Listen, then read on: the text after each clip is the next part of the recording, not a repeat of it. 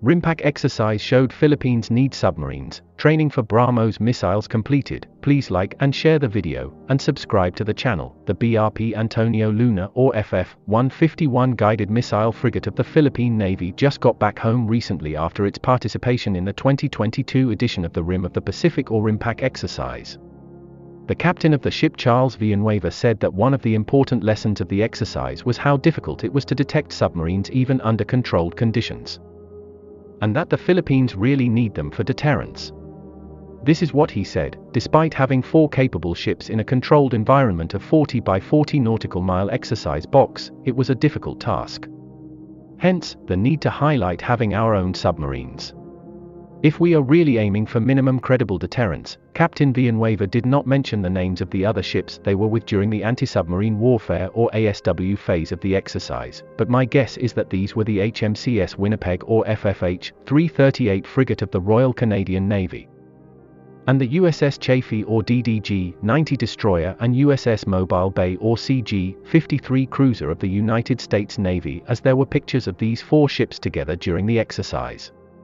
The BRP Luna only had its hull-mounted sonar or HMS in use during this exercise, but the other ships not only had their hull sonars but also their anti-submarine helicopters and towed sonar arrays.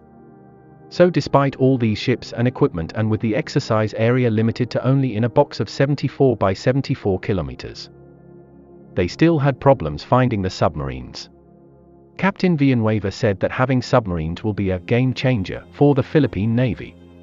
Among the most visible offers for submarines to the Philippines so far are the DSME 1400PN class made by South Korea and the Scorpene class made by France. Meanwhile, the co-director of the BrahMos Aerospace company, Alexander Maksichev, told the RIA Novosti Russian news organization recently that the training for the Philippine Marine Corps troops in India has already been completed. He made a mistake though in the interview when he said it was the Philippine Army troops, but it was actually the Philippine Marine troops that were sent to India back in June of this year of 2022. A total of 45 troops reportedly completed the training. He also mentioned though that there will only be 6 missile launchers for 3 batteries. So that means there will only be 2 missile launchers per battery. The chief operating officer of BrahMos Aerospace, Atul, Rane, also said the same thing earlier this month of August 2022, but it seemed in conflict when he also said that the Philippines bought a lot of missiles. It is possible that there will be only 2 missile launchers per battery, but more missiles were bought for them as reloads. Note though that the missiles are not much use without their launchers. It will be more difficult to launch and get them to hit a target without those. Anyway, to summarize, the Rim of the Pacific exercise showed the difficulty of detecting submarines even with a good number of assets, hence their effectiveness as a deterrent, and the Philippine Marine Corps has completed their training for the BrahMos missiles.